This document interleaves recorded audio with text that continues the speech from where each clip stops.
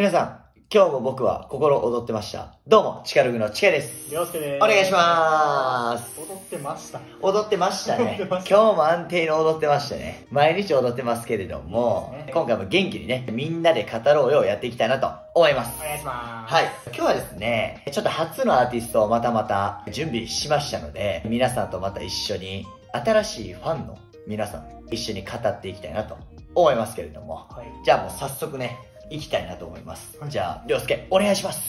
今回は、キング&プリンスでマジックタッチです。きたー。キンプリですね。来ましたね。トラジャ来て、スノーマン来て、キンプリ来たと。やっとやなっていう声がありそうやなと。確かにですね。まあ、キンプリはギリギリ、名前知ってるやん。ギリギリでもギリギリキンプリでもギリギリ。俺結構キンプリは名前もメンバーの名前もちょっと実はわかるかも。ちょっといきますね、はい、これしくって怒られるぞこれ。平野くん、平野翔くんですね。が唯一かな俺。あ、平野翔くんわかる。平野翔くんはギリはオッケーで、永瀬廉くん、もうわかんない。永瀬廉くん、神宮寺裕太くん、神宮寺くん、で岸優太くん、5人目が、で、高橋海人くん。高橋海人くん。そう。高橋海人くんはめちゃくちゃ演技うまい。そう。まあ、平野くんもうまいですけど、まあ、平野くんはどっちかっていうと天然なイメージがあって、岸くんはモノマネがめちゃくちゃおもろいっていうのが、なんかすごいちょっと印象あって、何やらこれ噂なんですけど、僕全くその面識キンプリのメンバーの人とないんですけど、永瀬くんって関西の学校行って高校、そう、関西出身なんかな。それもまたコメントで。そう、またよかったら教えてください。永瀬くんが僕の大阪で持ってたレッスン、ダンススタジオアッシュっていうスタジオでレッスン持ってたんですけども、そこのクラスに来たことがある説。僕のクラスに。でも全くその時僕知らへんので、いやもうこれは永瀬くんに聞かないとわからへんからそうなんですけども、来たことある説みたいなのをそのスタジオの人から聞いて、マジかと。じゃあもしかしたら僕も会ってる可能性。そうやね。ずっとレッスンのアシスタントしてくれてたので、もしかしたら俺らキンプリと会ってるぞ。めっちゃ知りたい。めっちゃ知りたいな。マジで。ってな感じでね、今回初のキンプリなんですけれども、まあ、情報って言っても、そんなに、まあ、知ってるっちゃ知ってるぐらいやから、まあ、ファンの方にいろいろ今回もまた教えてもらいたいなと思うんですけれども。ちなみにその、キング&プリンスのファンの名称とか、俺な、これは知ってる。おにぎりとかやめたら。おにぎりじゃないです。おにぎりじゃないですっていう。怒られるから、ちゃんとしたやつ。これ絶対間違えられへんけど、言うで。はい、ティアラ。めっちゃ可愛い。そのキングとプリンスにかけた。あ、そう。お姫さんだった、キンプリの人に、こう、ティアラをかけてもらうっていうテイストかなと思うんですけれども、多分ティアラで合ってると思うんで、間違えてたら、締め上げてください、僕のこと。めちゃめちゃコメントで叩いてください。そうですね。はい。で、まあ僕、キング&プリンスって、正直印象、シンデレラガールしかない。君はシンデレラガールしかないから、歌もせやな。そう。なんやろ、純白な感じ。すごい、なんかこう、王子様。せやな。っていうイメージがあったから、キンプリを今回なんで選んだかっていうと、Chikayaさんキンプリのマジックタッチ、ダンサーが見ても鬼かっこいいぞっていうのをちょっと聞いて、で、まあこの企画最近も僕らの周りでは結構見てもらってるので、マジックタッチかっこいいんでぜひ見てくださいっていう声がいっぱいあったので、で、まあそれをちょっと見ていきたいなと思うんですけれども、まあ僕の予想、まあかっこいい言うても、なんかこう、少年っぽい、なんて言うんでしょう、こう。かわいい。かわいいイメージがあるなと思ってるんですけども、早速ね、初見でまた、今回も見て、皆さんにこの初見の僕たちのリアクションを楽しんでもらおうかなと思ってるので、ぜひ楽しみにしておいてください。お願いします。じゃあ行きましょう。よろしく、どうぞ。チカログ。君はシンデレラガン、My precious one, open the PC。今日はプラクティス動画ですか？今日はですね、まあそうですね、ダンスプラクティスバージョンをちょっと見ていきたいなと思う次第でございますけれども、皆さんいかがでしょうか？何の取りかけさあ行きましょうか。まず、再生回数えぐいな、りょうすけ。564万回。えぐいな。ちょっと、すげえ。期待大やな。てかもうごめん。さっき言ったその少年っぽいというか、王子のイメージと、サムネイルの時点でかけ離れてる。結構ゴリゴリな感じかな、アーティストっていうかダンサーじゃない？ダンサー。ヒップホップダンスやん、ガチに。見ていきましょうか、じゃあ。はい。言いましょう。それではいきます。レッツラゴー。おー。はい。おい。いいよ。待って。ゴリゴリやん。どこに少年おんねん。なんこのちょっとこのこう、目が隠れてる感じ。王子どこ行ったん？これほんまにキンプリ？キンプリやで、これ。へー。ちょっとごめんなさいね。開始また13秒で止めてしまったんですけども、ちょっともう一回再生ボタン押しますね。レディーゴー。センター平野翔くんかな？センター平野翔くんや、これ。神宮寺くんと永瀬廉くんが前。おい！すげえ。ゴリゴリヒップホップやん。ちょっと待って。キレエグいな。おい。いいですね、今の。いいですね。この一列になってからの、どうぞの岸君。はい。これね、皆さんゴリゴリヒップホップですわ。はい。いいリラックス感や、ほんで。めちゃめちゃヒップホップ。めちゃくちゃヒップホップや。これ。ごめんなさいね。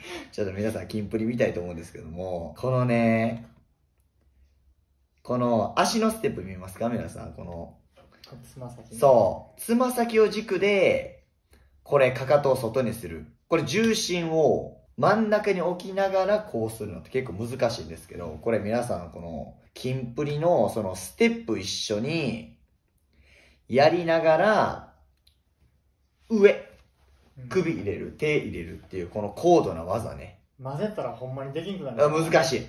俺でも難しいやん。はい。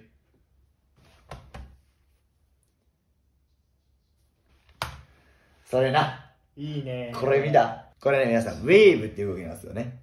こう、じゃないじゃん。こうね、ウェーブっていう動きなんですよ。こうね。これを片方ずつずらすって、しかもこうね、外側に。もう一回見ましょうね。めちゃくちゃ難しいことしよう、これ。戻ってんねんて。おやすみ？やっぱ指うまいな。うまいな。なんなんやろ、この余裕感。かますだけじゃなくて、余裕感があるよね。うわぁ、俺こう好きやな。うわ。タッチ。はい。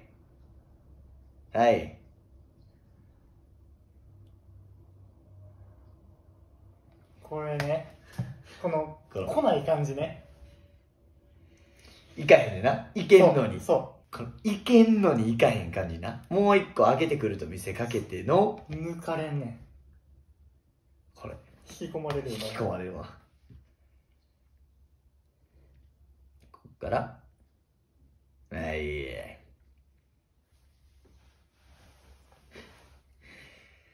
この、ダンスを与えられて、前に対してこう、ドカンって、バチンって踊ることってめっちゃ簡単なんですよ。ダンスの難しいところの一つで、抜き。これ抜きの方が難しいんですよね、ダンスって。で、その抜いてる時にかっこよく見せられるって、いろんな表現が体の中にあるから、こういろんな角度つけれる。これがキンプリ5人ともできてるの。見ますね。この後、これ、こういう。ここの岸君俺好き。いいわー。はい。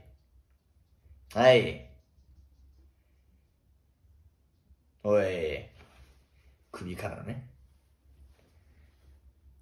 はい。俺はこのポーズ好きですね。ここれですね。一人一人角度違うっていうね。いいねこんなうまいんや。うまいよ。おお。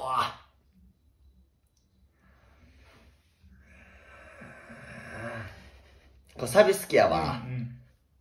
あげあげ。これね。はい。わあ、今のちなみに誰見た？このはい、はい、高橋海人君ね。名前は高橋海人君の俺もそれ見てた。ここのここからね。これこれね。で、これ皆さんわかりますか？高橋海人君ファンの皆さんね。ノリね。これ見ましょう。一回ね。うえー、いや、うまいやろ。いや、うますぎるやろ。はい、来た。このウェーブ。はい。うわー。うわー。はい。この手の当てるのかっこいいよな。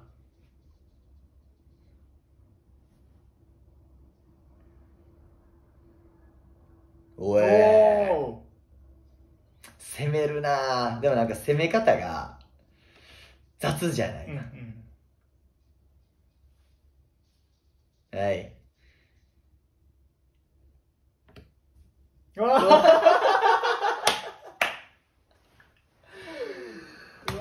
待って。気持ちいい。5、6、7、8。これは気持ちいいな。これドーム揺れんじゃん。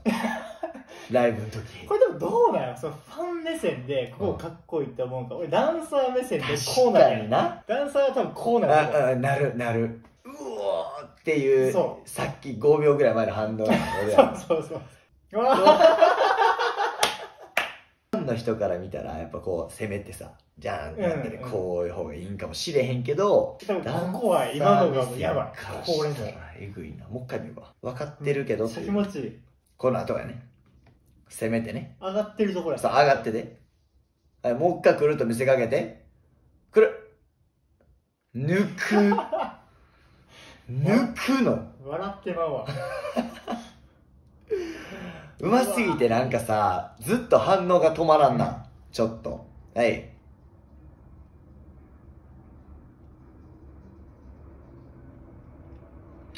僕はこの左右対称しながらの一人一人のこの表情で威圧的じゃないけどさあまだまだ行くぜ感、ここああなるほどね、そうこのこれって、その、僕ら特になんですけど後半の顔って、むっちゃしんどい顔してる。しんどいな。そこをどんだけ余裕で楽しんで気持ちよくなってますよっていう見せれるのはやっぱすごいし、確かにな、尊敬する。これはやっぱ表現者やな。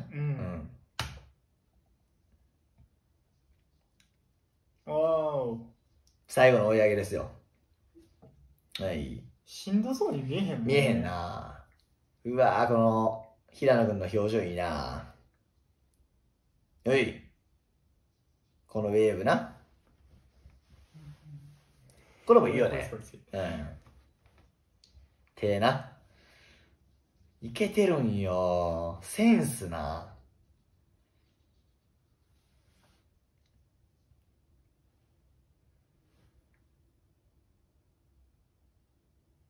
でも終わってからこの、いいね。終わってからこの、あーってなる感じな。これは拍手よ。すげえわ。ここで見せるこのギャップな。踊り終わってからしっかり見せる感じ。チカログ。かっこいいな。センスいい。かっこいいはかっこいい。全部。もちろん。センスがいいな。ダンサーが喜ぶダンスかな。ぴったりやわ。そのコメントぴったりやわ。ファンの方はキンプリが踊ってるだけでかっこいいと思うんですけど、ダンサーから見た時にダンサーが喜ぶダンスやな。それぴったりやな。ファンのそのティアラの方もそのマジックタッチ見て違うキンプリと出会ったんじゃない？ああなるほどね。そう。普段のゆるい感じじゃなくて天然なんか言うたらおばキャラみたいなとかさ、こうお調子者キャラ、シンデレラガールのキャラからヒップホップ、ちょっとニューヨークっぽいさ要素入れて踊られたらまた違ったキンプリの良さを多分ティアラの方も感じたんじゃないでしょうか。どうなんでしょうか。爽やかな王子から男って、ああそうやな、男を見せられた。確かに。しかもやんちゃなな。あ、そうそうそう向こうは余裕ある。でもなんか女の子がもう夢中になっちゃうような、決して優しくないけどなぜか惹かれちゃう悪い男っていう。いやーよかったね。いいな、だいぶよかったな。なんやろこのセンスの良さ、気持ちいい。気持ちいいよな。やっぱこの5、6上がってからのドゥンドゥンドゥン抜くとこめっちゃいい。同じ反応した。同じ反応したね。笑ってもうたわ。今までのみんなで語ろうよのダンスプラクティス動画見た中で一番多分湧いた。湧いた。あっこめっちゃ湧いた。うわーいみたいな。良すぎたら笑ってしまう。まあそうやなそうやな。良すぎたら笑ってしまうんですよ僕らって。もうこれダンサーあるのこれ。ダンサーあるあるこれ。ライブとか行ってもキャーかっこいい岸君とかじゃなくてダンスかっこいいと思ったらもうせーのでこれ仕上げたら多分キンプリ喜ぶと思うんで、おダンス分かってくれてる分かってくれると思うんで、ぜひねライブ行った時はもうこれで全員やっちゃってライブ楽しんでもらえたらなと思います。いやー他も見たいな。気になるね。逆に俺は知らへんから、このかっこいいのは初見にやから次そのギャップがまた見れる。あ、そうやね。シンデレラガールチックじゃないけど、そういうのも見てみたいね。見てみたい。平野君ってキッズの頃からコンテスト出まくっててめちゃくちゃうまかったらしいんですよ。で、そうダンサーでダンススタジオにジャニーさんが来て偶然あの子誰ってなってもう言う抜擢だよって俺は聞いたことあるんですよ。自分で調べたわけじゃないんですけど結構やっぱりセンスは元からあったんやと思うんですよね。なんかやっぱ輝くものがないとそんな目いかへんし、そうやねんな。ジャニーさんすげえな。すごい。ジャニーさんが最後にデビューさせたグループじゃねキンプリって。そうなんや。それもまた教えてください。僕たちはほんまに浅い知識しかないのでほんまに分からない。浅すぎる知識なんですよね本当に。教えてください。教えてくださいぜひね。てな感じで今回はキング&プリンスのマジックタッチでした。じゃあ終わります。せーのバイバイ。